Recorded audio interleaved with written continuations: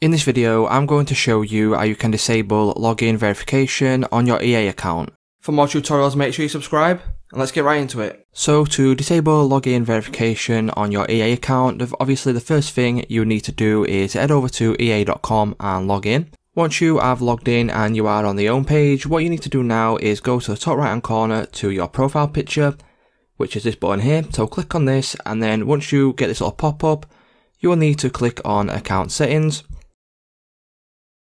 And then once you click on account settings, you'll be redirected over to this page here. And from here, you will need to go to the left hand side bar here and then select security. Once you select security, as you can see, there is an option there for login verification. So all you need to do now is select turn off. Click on turn off, and then you'll get this little pop-up here asking you if you are sure you want to turn this off. All you need to do now is simply click on turn off login verification. And then as you can see, login verification has now been disabled. So that's how you can go ahead and turn off login verification on your EA account.